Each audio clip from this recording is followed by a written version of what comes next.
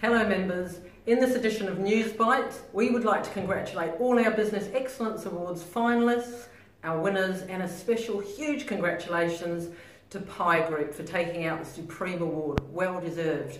If you didn't enter the awards, think about entering in 2018. It's a great exercise for all of your team members.